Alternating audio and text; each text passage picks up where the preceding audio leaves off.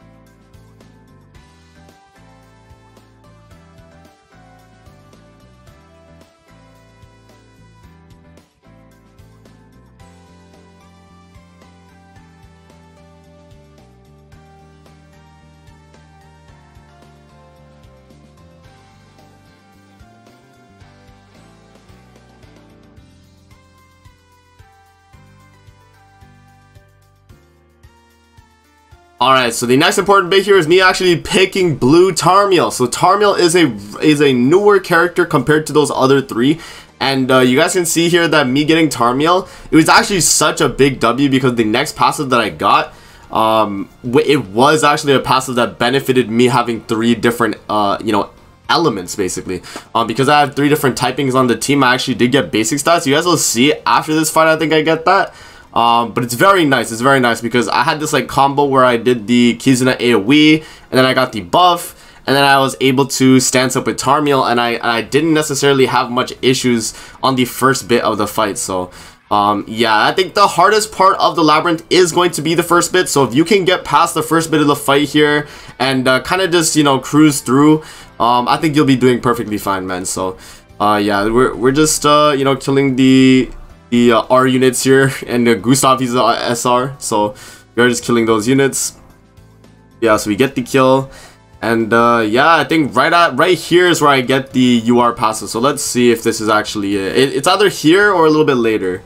Oh, okay, it's a little bit later. Okay, but basically I do get a passive where if I have 3 different attributes, I get 30% basic stats. I don't know if that's like coming up or if, like, you know, I get it like you know, kind of in the future, but I did get that passive. It was very nice. Right here I actually do pick Green Merlin because I was like, oh, you know, extra gauge in the back, like that could be pretty nice, you know, if I could push like an ultimate. So I was like, okay, we'll take Merlin. We definitely had to take a unit there, and I think the front line was already very good, right? Was it here? No. Okay, so it was in the next, okay, so it was in the next floor, I guess I got it. Yeah, I don't really remember. I don't really recall.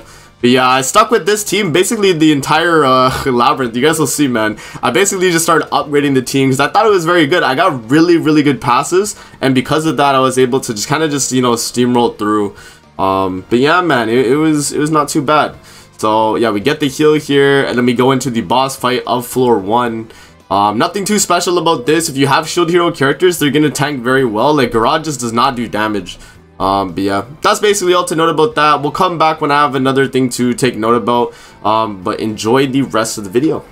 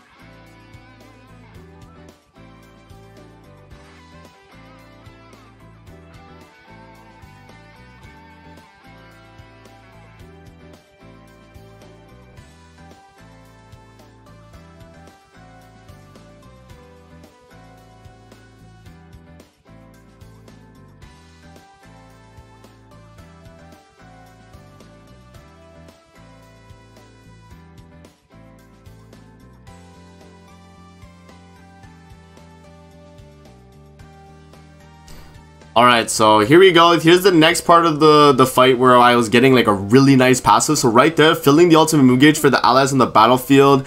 If they, what is that? Different attributes? Or different races, I think. It was different races. So I would get 3 gauge for every time I load into the fight and I start the fight going first. I get 3 gauge. Plus I had Merlin backline giving me 1 gauge. So I had like a super synergistic team, I thought. And it was actually a very nice team because I had both the Kizuna ult, which did increase my damage dealt, and I had Tarmiel ult to keep my sustainability, because if you guys don't know, Tarmiel does provide healing. So it was a very nice combo that I had there in terms of being able to, you know, kind of breeze through this fight fairly easy, right? And a lot of these character picks I decided not to take because I was just like, oh, you know, the team I have right now is like perfect. I don't really need to worry about that, right? But yeah, so, you know, going through, it was pretty good. But obviously, a lot of this is going to come down to your intuition on Grand Cross knowledge, guys. If you know, like, what's good to pick up, usually you go with, like, Super Awakening over levels because you get extra substats. And if we're looking at, like, the fights in general, like, I'm just, you know, I'm using those passes to kind of, you know, take advantage of this. So you guys will see right here, I got all 3 of my teammates' ults in this one turn instantly because, you know, I was able to merge a card there with Philo, and I was able to attack with both Kizuna and Tarmiel, and so I was able to get both their ultimates. So Very nice. So I do the Kizuna ult to get the damage dealt increase, then we Tarmiel ult so we can heal up, and then follow up with Philo ult to get the kill. So like that's basically how the rest of the fight went. So I'll let you guys know if there's anything notable. I might have got that, now that I recall, I think I might have got that passive like before I even mentioned about it. I might have got that UR passive like right around the beginning. I might have like completely missed it, but yeah, I definitely did get that passive though, and it was really helping the team for sure. Yeah, as you guys can see, I was getting a lot of awakening, a lot of you know, pretty nice getting that. And yeah, I'll make note again. We'll see later in the video if I have something else to say, but enjoy the rest of the video.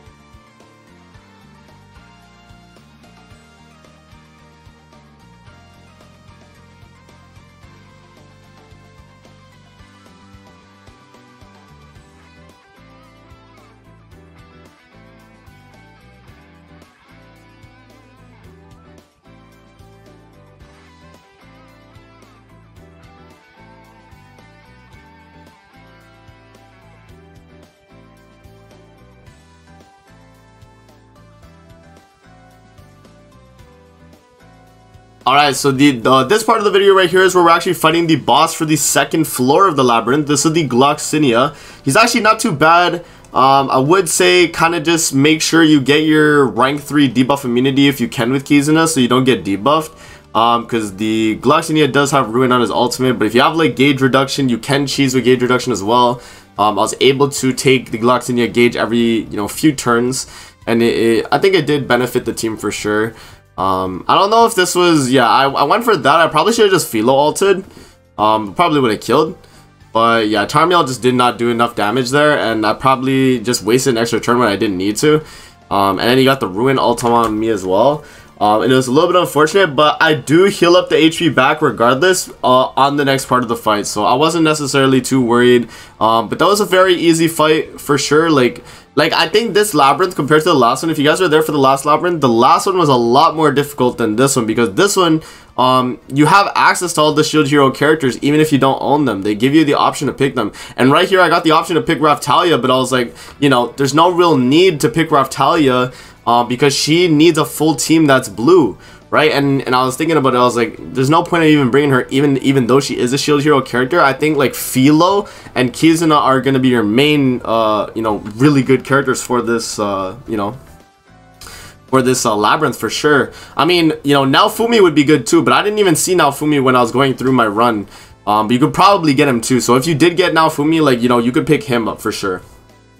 But yeah, that's basically it. I'll make note about another thing probably later in the video, but enjoy the rest of the video for what it has to offer.